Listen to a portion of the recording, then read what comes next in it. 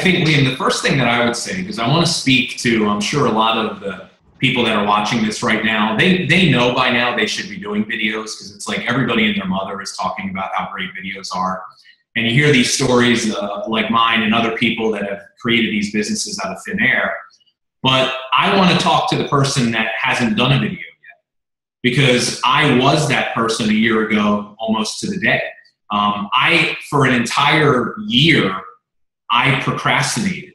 I would have people all the time that would say, "You're such a great speaker, you're this, you're that, you need to do videos." But I knew it, but I was paralyzed. I just couldn't get myself to do it. I really struggled with the thought of putting myself out there, and I struggled with the thought of, do I really have anything to say, or I'm not an expert in this particular area, or I'm not super successful here. What do I have to share that people are going to even care to hear about? And so I battled this was the tape that was playing in my mind when I finally was able to just put myself out there. And a lot of the people that I coach in this area, I see it time and time again, that every single person, when they're willing to just have the courage to put themselves out there, they start to see tremendous results. Now, tremendous results could be just simply people reaching out to you and saying how much of a difference your video made to them. It could be customers or recruits for your business or whatever it is you're looking to do.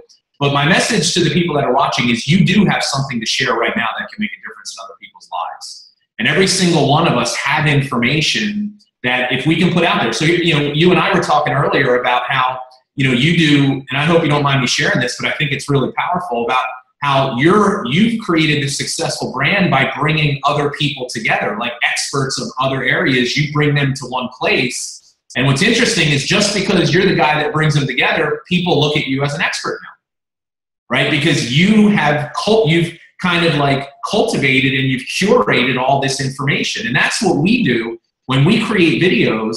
All we do is teach people the things that we've learned from other people.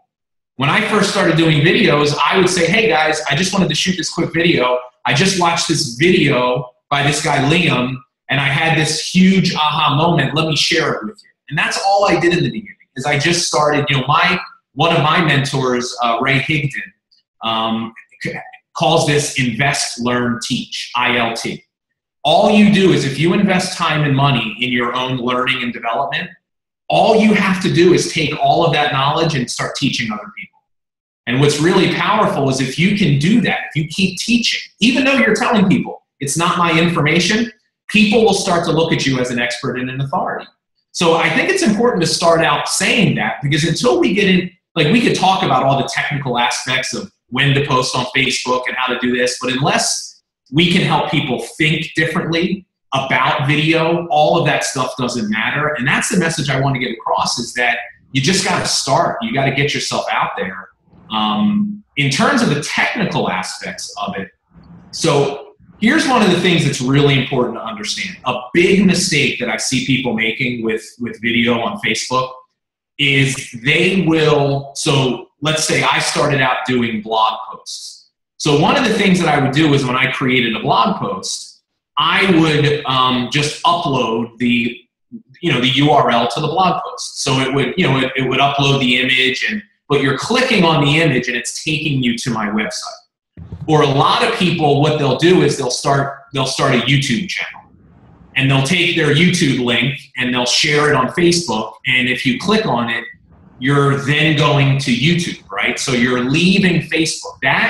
You can do that, but it's important to understand that the way Facebook works is they don't like when you have to leave Facebook to watch a video. So what's interesting is you could have that video on YouTube that you share on Facebook, or you could take the same video and you could do what is referred to as natively uploaded. So that's when you upload it right into Facebook. So those are those videos that we see all the time where you're just scrolling through your newsfeed and it starts to play. That's a native video. When you upload directly into Facebook, you will get 100 times the amount of views, because the way the Facebook algorithm works is they will show those videos to more people. See, when you link that YouTube video, or when you just do a link to your blog, not as many people are going to see that because of that fact. So it's important for people to understand that if you really want to leverage the power of video with Facebook, you need to be uploading the videos directly into the platform.